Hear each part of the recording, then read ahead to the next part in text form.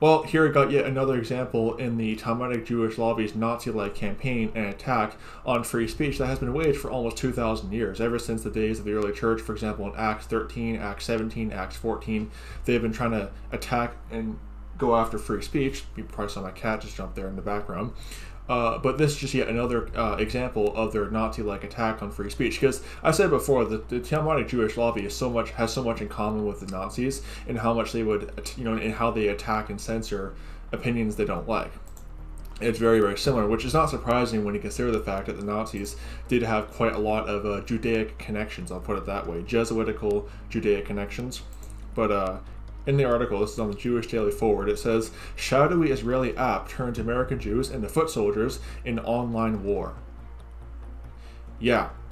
And I should point this out as well. When I'm criticizing Talmudic Jews, I'm going after it from a religious standpoint. I criticize religious Jews, many of whom are not even of are not even descendants of Abraham, physically speaking. Okay, I support physical Israel, the actual descendants of Abraham, the right to be physically in the land of Israel. But when I criticize Jews, I'm criticizing religious. Okay, it's only based on religious lines. So because people call me racist, it's not Judaism is a religion. Okay, it's not racist to criticize a religion or a religious group, and I'm criticizing them solely as a religious group, not as as them being descendants of Abraham, which, again, many of these Talmudic Jews have absolutely no connection to Abraham. But it says here in this article on the Jewish Daily Forward, says a dozen or so Israelis sitting around at a conference table at the Jewish Community Center in Tenafly, I think I say it, New Jersey, on a recent Wednesday night didn't look like the leading edge of a new Israeli government-linked crowdsourced online propaganda campaign. Tapping on laptops, the group of high school students and adult mentors completed social media missions assigned out of a headquarters in Herzliya, Israel. Later, some planned the shooting of a pro-Israel video that weekend. At the end of the evening, adult mentors filled out a form and sent a report back to the office in Herzliya. Call it a pro-Israel human botnet. The Herzliya, whatever say it, headquarters is the base of ACT.IL, a hybrid Israel advocacy effort and online information operation. The joint project of two Israeli not-for-profits is led by the former Israeli intelligence officers who has close ties to Israel's intelligence services, its Ministry of Strategic Affairs, and American Jewish casino billionaire Sheldon Adelson. ACT.IL's leadership framed that program as an effort to counterbalance anti-Israel attitudes online. But how they're going to do so is attacking free speech. And by the way, too, when it comes to Israel, like I said, I support physical Israel, the right to be physically in that land, but I don't support the Israeli government, the labor Zionist Jesuit-ran Israeli government.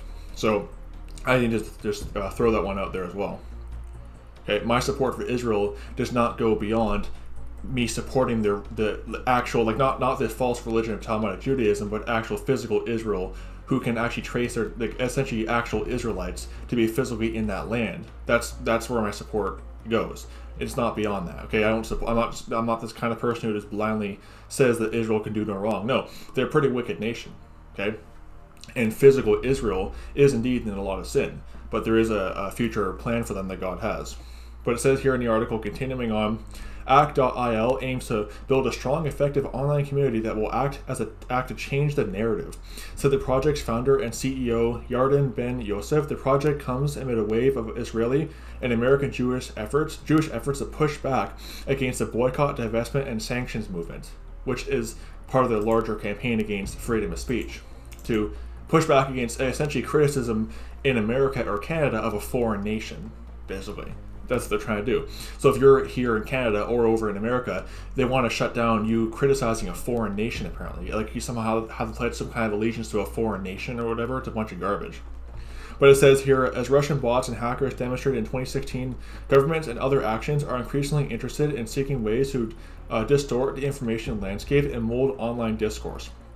ACT.IL is a new entry into this online propaganda war, but instead of Russian-style bots and hackers, it has thousands of mostly US-based volunteers who can be directed from Israel into a social media swarm. Act.il's tools include a mobile app and volunteer teams in America fully operational since June. Its work so far offers a startling glimpse into how it could shape the online conversations about Israel without ever showing its hand. Yeah. Which, again, comes at the cost of free speech and expression. Which, again, is totally Nazi-like and communist-like. Which, by the way, Nazism and communism are just two sides of the same coin. Let me just kind of throw that out there as well. Because oh, you're some kind of neo-Nazi if you criticize Judaism. No, I mean, first of all, I'm Slavic, which, you know, how does that work? Because we were targeted by by them as well. But second of all, you know, since when is any kind of criticism of Judaism? See, what they do is they'll slander any kind of criticism as you're just a neo-Nazi. Well, you know, I criticize Nazism, which is basically just communism repackaged. So just how they just go on a little rant there, but that was free. But it's, you know, it's at the cost of free speech what they're doing. That's all that it is. But it says here, it's an effort in which Israeli security forces are playing a strong supporting role. At the very least, Ben Yosef, an 8-year-old veteran of the Israeli Army Intelligence, initially told the Forward that Israel's military and its domestic intelligence service, the Shin Bet, request Act.il's help in getting services like Facebook to remove specific videos that call for violence against Jews or Israelis. Later, Ben Yosef walked back that statement, saying that Shin Bet and the army don't request help on specific videos, but are in regular and informal contact with Act.il. He said that Act.il staff are largely made up of former Israeli intelligence officers. We know each other, quote unquote, we know each other, he said. He said of his group's relationship with members of Israel's intelligence community, quote, you don't get sent a link to a specific video. We talk with each other, we work together, unquote. And once again, this is, you know, may sound all nice and great, but it's at the cost of free speech and freedom of expression. That's the truth of the matter.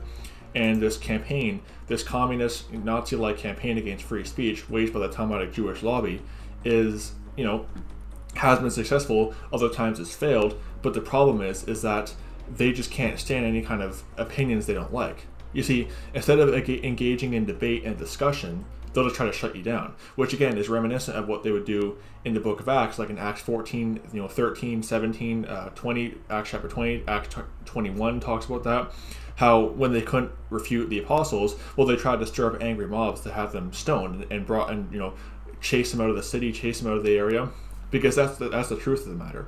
The Talmudic Jewish lobby of the apostles' days hasn't changed one bit. The only difference is their methods have changed from, instead of organizing angry mobs, they organize internet mobs to go after you. That's the truth of the matter. And they've proven time and time again that they're against free speech, and this is just one more example of that. So don't be deceived by the false religion of Judaism, and don't be deceived by their attempts at trying to, whitewash their attacks on free speech. May the grace of our Lord Jesus Christ be with all the brethren. Goodbye.